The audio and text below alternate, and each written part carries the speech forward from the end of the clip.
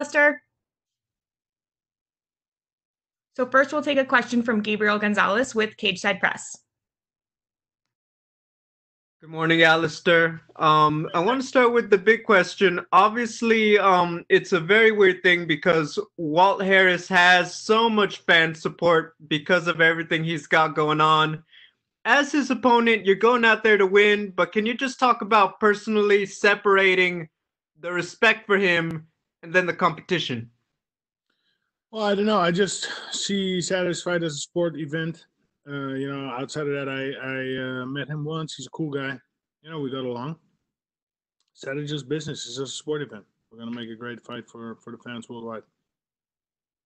The fight was rescheduled from earlier in the year with everything that happened. Can you just talk about the adjustments that you had to make in order to peak for this week? It actually went a little bit automatic. I had a little break after the postponement cancellation, and then I just got back on the horse. I actually think the break was good for me. Your body can heal up a little bit, mid camp. So yeah, no complaints there. Gotcha. And finally, you have a birthday around, the time of the fight. Have you been saving all of the celebration for after the fight, or are you going to be doing anything during the week or before? No, we'll be doing it after, of course. Work comes first, and then afterwards we'll have a glass of wine or whatever. It's not going to be anything too big. I mean, I had a nice party scheduled. What was it? Somewhere June 18 or something. But because of Corona, that's going to be pushed back till next year. So next year will be the big party. Thank you, Alistair. Next, we'll go to James Lynch. Go ahead, James. Hey, Alistair. I know you spent part of your camp back home in the Netherlands, and then you spent part of it in Colorado. How was your camp structured as far as heading into this fight? I was in Colorado, but basically, the world came to an end with the whole COVID thing. So I just flew back to be with my family, be with my mother, and yeah, UFC continued to organize events. They basically asked me, "Do you want to fight?" I said yes. Life needs to go on. So I flew back into the US. It was weird, airports were empty because this was really at the height of all the craziness. So yeah, it was like more like a break, like mid camp break, and then afterwards I just resumed camp. It was good. I spoke to Curtis Blades the other day, and he said basically the gym is kind of business as usual. A lot of the members are in the gym getting to train together. How much of an advantage is that? Because for a lot of gyms, they're not getting the same type of training partners. Well, it's not business as usual. It was definitely smaller groups, but I don't know. It's a real team, solid guys, right? Everybody showed up. Everybody loves to train. Everybody loves helping each other out.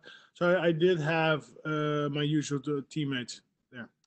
And just two more for me. One of the fighters that you fought in the past, Fabricio Werdum, lost last week. And were you surprised to see him lose the way he did last week? Didn't look good. Didn't look good at all. I don't know what his reasons are. It could be age, could be the layoff a year. Yeah, I don't know. Difficult to say, but nevertheless, he lost, and I think he didn't look too good.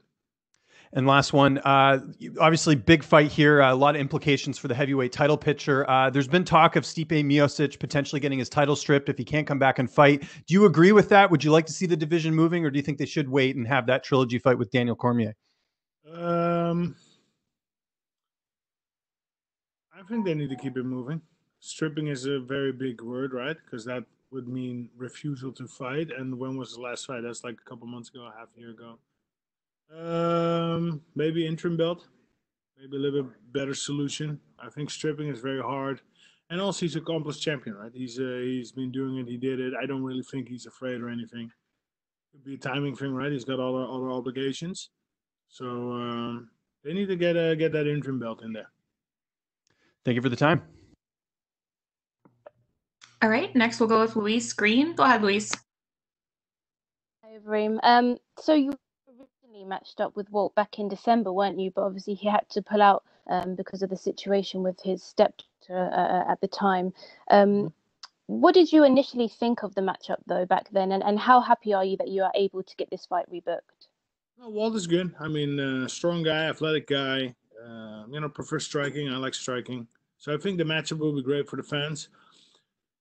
Yeah, it was very unfortunate what happened, right? The daughter, Anaya Blanchard situation. Very terrible. Can only imagine being a dad myself. So yeah, it was to me not a huge shock that he withdrew from the fight, right? Of course, that's a natural thing. And now we're back on. So yeah, it's all good. I mean, there's no rivalry. I like him as a person, and we're just gonna make it a great fight, a great show this Saturday for the fans worldwide. And all of his wins have come via KO or TKO, and the last two have come in the first round. So how are you going to be approaching the fight on Saturday, and how do you see it going down? Well, he is definitely dangerous. He's explosive, so I have to be careful for that. I have to respect that. But to be honest, I'm not too worried. I'm very well prepared. I feel good. I'm loose. I'm relaxed. I'm flowing, and I'm working. I'm going to be working to finish this fight. Do you think perhaps maybe your advantage, maybe your experience in the cage? What do you feel might give you the upper hand on Saturday? Well, I have a lot of experience, right, that I bring to the table, but also the submission victory skills. So yeah, I don't know. I have the striking pedigree. I'm not too worried. I'm actually fairly excited. Also the fact that there's no audience, to me, that's a new impulse. It's a new experience. I live for that stuff. So I'm very excited. And just last one from me. You said you're looking forward to not having a crowd. What did you think about some of the fighters being able to hear commentary and that giving them the advantage in the fight? And also, what do you think about being able to hear your corner a lot more clearer? Well, it'll be just like in the gym, right? Just like sparring. So it'll be a little bit different. But in the end, a fight is a fight, man. You're gonna go out there. You're gonna put on a performance. Your opponent is trying to put on a performance. So a fight is a fight, just a little bit different. And for that new experience, I'm actually very excited. All right, thank you. Next, we'll take questions from Danny Segura. Danny, go ahead. Just to follow up on that question, you fought many times in Japan, and yes, there's a crowd there, but the crowd has always been very quiet. Do you think you'll have some sort of edge going into this fight, given that you've fought in a similar environment? Well, it's not a similar environment because the crowds in Japan are respectful, but they're not quiet. If the fight heats up, they're gonna make noise. They're gonna be there, and I don't think you can compare the two. When you're fighting for 50,000 audience, which is just like a little bit more quiet, more respectful. You cannot compare it to no audience, right? Where you're gonna hear all the punches, hear all the noise, hear it, even the commentators. It will be different. Yeah. And you've been around the sport for a long time and have achieved a lot of great things. I'm curious, what still drives you to compete? Because obviously you're still looking very competitive out there, and you look very good, and you've been doing this for a very long time. Been doing it for a long time. I don't know. I love it. I love the lifestyle. I love improving my game. A fight is always a test. You build off that, and yeah, maybe also like what other thing to do, right? I mean, I really enjoy going to the gym, improving my game, helping my teammates. That is something that I could see myself doing one day, becoming a coach, right? Passing on the knowledge. Yeah, but not yet, right? I'm still in the peak, so I just need to keep going. I just love it so much. And apart from enjoying and actually, going through the training and all that and fighting itself, do you still have title aspirations? Is that something you're still working towards too, or at this point are you just still doing it because you love it and this is what you do? Well, it's a little bit both. I love it, but also I think, in my opinion, we had 2 wins. Then came the last fight, the Rozenstruik thing. That, in my opinion, I got cheated by the ref. Perfect performance. Very proud of that performance. But let's just take it easy. Let's just chill. Let's just cruise control and get this victory, and then we'll figure it out from there. Yeah. And as far as your activity level, I mean, it's kind of a hard thing to project given the current climate. But do you want to stay busy, or do you want to just fight when the time is right? How are you going to proceed with your career? So I'll probably fight again later this year, You know, if the whole COVID situation is under control, remains under control. I don't know. They were going to do a show in Netherlands. I don't know if that's on the table or off the table, but I expect to kind of fight again September, October, November latest. Thank you, Alistair. Good luck. Now we'll go to Mark Shave. Mark, go ahead. Hi Alistair, hier uit Nederland voor Veronica. Dus in het Nederlands denk ik. Hoe is het voor jou? Je bent een vechter die eigenlijk al alles heeft gezien, alles heeft meegemaakt. Hoe maak jij deze Fight Week nu mee met het coronavirus? Want er is toch iets wat je nog niet hebt meegemaakt. Nee, niet meegemaakt. Het gaat goed. Alles is onder controle hier. Het is natuurlijk wel wat anders. Er is iets meer afstand, dat soort dingen. Maar ja, de spanning bouwt zich langzaam op. Het ziet er allemaal goed uit. Ja, hoe is het voor je? Hoe is je voorbereiding geweest? Heb je je volledig kunnen voorbereiden, ook ja, door het coronavirus? Ik heb me iets anders voorbereid op deze wedstrijd. Omdat de gyms over het algemeen gesloten waren. Dus ik heb ja, wel kleine groepen sowieso. Ja, op zich, er was meer aandacht. De trainers waren minder druk met andere dingen. Ik zit goed in mijn vel, ik sta er goed voor. Dus het ziet er allemaal goed uit. Ja, wat dat betreft voel je, ja, ben je klaar voor dit gevecht? Hè? Er zijn natuurlijk ook wat vertragingen geweest in alles, met het uitstellen van evenementen. Ben je zo fit als je wil zijn? Ja, ik ben zo fit als ik wil zijn. De vertraging, uitstel van het evenement, dat gaf mij een beetje een soort pauze. In die pauze ben ik naar Nederland gevlogen, even kijken hoe het met mijn gezin was. Ook even kijken hoe het met mijn moeder was. Mijn moeder is 2 keer kanker gehad, dus die loopt risico voor corona. En daarna weer naar Amerika, want ja, daarna de show werd weer hervat. Stond voor 16 mei, dus ik ben na 2 weken in Nederland ben ik weer naar Amerika gegaan. En gewoon training weer hervat. Ja, je gaat tegen Walt vechten.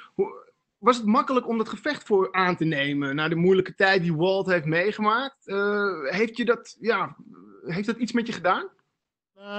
Ik heb er zeker wel een beetje bij stilgestaan. Zijn dochter is ontvoerd en vermoord. Dat was geloof ik 19. Heel verschrikkelijk. Ik heb natuurlijk zelf ook 3 meiden. Ja. Ja, je wenst dat niemand toe, natuurlijk. Ik zie dit wel als een sportevenement. Ik zie dit wel als we moeten verder. We moeten verder. We gaan ook verder. Verder. Dus, maar goed, er zijn geen bad vibes. Ik mag Walt. Ik had hem ontmoet voor onze wedstrijd in december. 1 keer hadden we een PR toe. Hele toffe gozer, hele relaxed jongen. Heb je het dan ook over die gebeurtenis? Nee. Dat was voordat het gebeurde. En daarna heb ik hem eigenlijk niet meer gezien of gesproken. Dus, maar als ik hem zie, ga ik het niet daarover met hem erover hebben. Ja, is het lastig dat in de voorbereiding, er ligt natuurlijk heel veel gewicht op dat feit, hè, dat hij voor het eerste keer vecht na die traumatische gebeurtenis. Is dat lastig voor je? Normaal ben jij natuurlijk de man waar het over gaat. De man die hoger staat, met meer ervaring. Nee, ik heb daar geen moeite mee. Het is natuurlijk een tragedie wat er is gebeurd. En of dat nou meer aandacht krijgt dan ik, daar lig ik niet wakker van. Ja, nou, fijn om te horen. Wat voor gevecht gaat dit worden? Nou, ik denk action-packed, want hij is natuurlijk best atletisch. Hij is een striker ook, dat ben ik ook. Dus veel actie. Hij is gevaarlijk in de eerste ronde, dus daar gaan we specifiek voor uitkijken. En voor de rest, enjoy. Het wordt leuk, het wordt spannend. Ja. Laatste vraag, hoe is het met je lip? Is die helemaal hersteld? Ja, je ziet er goed uit. Maar ben je bang dat het een soft spot is? Het was natuurlijk een ontzettende scheur. Nee, het was na de wedstrijd, 2 uur daarna was ik in het ziekenhuis. Het is gehecht door de plastische chirurg. En het was nog een beetje dik daarna. 12 dagen daarna was het gewoon weer prima. Ik heb 12 dagen daarna was ik in Korea, heb ik promotie gedaan op een UFC-evenement. En daar was het eigenlijk alweer, was het nog een beetje gezwollen. Maar dat is in de tijd gaat het weg. En je spaart en je doet alles. En het is gewoon prima. Thanks Alistair, heel veel succes overmorgen. We staan voor je te juichen en ik hoop je na de wedstrijd te spreken. Thanks, Gil. Dankjewel man. And that's it, Alistair. Thank you so much. Thank you.